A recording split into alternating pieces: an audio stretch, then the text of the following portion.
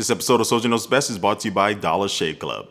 Hey, what's up guys, Soldier Knows Best here. Google I/O 2014 is underway, and this is Google's opportunity to show you everything they've been working on and all the new stuff that's going to be coming out in the next year or so. And so Google has been working on a lot of stuff with Android, and that was the main focus of this kickoff event today. Now, the first part of Android that they talked about was Android L. This is going to be the new operating system for cell phones and tablets. And Android L is bringing some new features, but the main thing going on with this new version of Android is all about design. Google introduced us to material design, and this is a new look for Android. And it's going to be giving things a more material feel, and things that you find in the real world like paper and pen. All these different things will be kind of integrated into this operating system. And so the OS is not necessarily going to take on the look of all these physical objects, but things will start to flow and move and react like they would in the real world. And as you swipe through different notifications, or you swiping through different apps and moving within panels and tapping on buttons, you'll see ripple effects,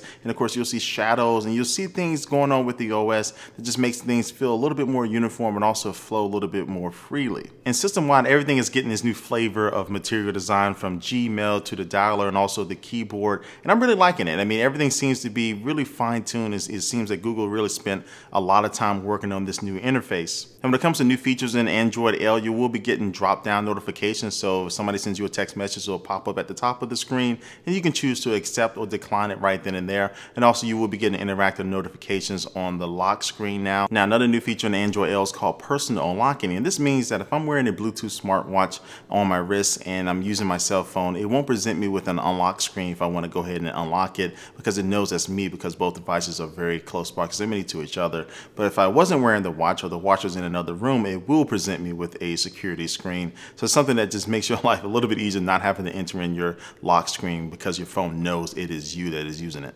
And there's some more little individual features that you're going to be getting with Android L. But again, the big thing with this is going to be the new design. And this material design is going to be spread across Google on different platforms from the web and other stuff. So we're going to see this new look is going to come out in the fall. Developers will start to get code and beta starting today. But I'm really excited for what material design is going to look like on the final product. Also, if you want to get a sense of how material design functions on Android L, there's a website, and I'll leave the link down in the description box. We can actually try out this quiz application and test out your knowledge, but also to just see how material design is actually going to flow compared to how Android is today. Now, I have to admit, while I was watching the keynote, I was watching everybody's wrist, because it seemed like everybody had some new watch that was running Android Wear. And this is probably my favorite part of the entire keynote, because I was really interested to see Android Wear and how complete it is. And so Android Wear is basically Google Now for your wrist. And it's going to give you notifications in the card format.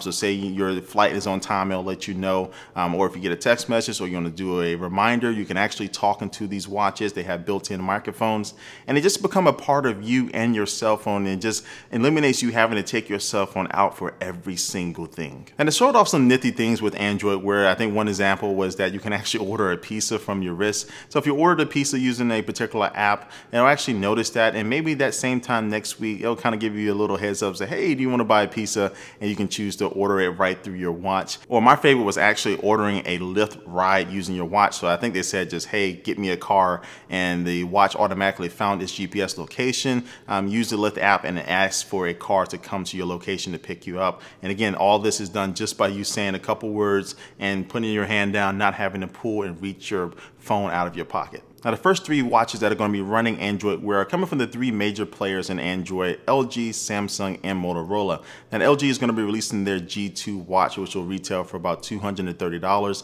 And Samsung is going to be releasing their Samsung Gear Live watch for about $200. And both of these watches will be available for pre-order today on Google's Play Store. And the one watch that everybody's looking forward to is the Moto 360, of course, coming from Motorola. And this watch has no release date. It's just going to be coming out later on in the summer, and it has no price point just yet. But I would tell you, this is easily the sexiest watch out of the three, and maybe one of the sexiest watches of all time. And the main thing with the Moto 360 is that it does have that circular watch face, where the LG and the Samsung have these square watch faces. But either way, I'm looking forward to all three of these watches, and I really can't wait to start using them. All right, so there's a few more things I want to talk about that were announced at Google I/O, but before I do, it's going to take one last look at our sponsor for this video.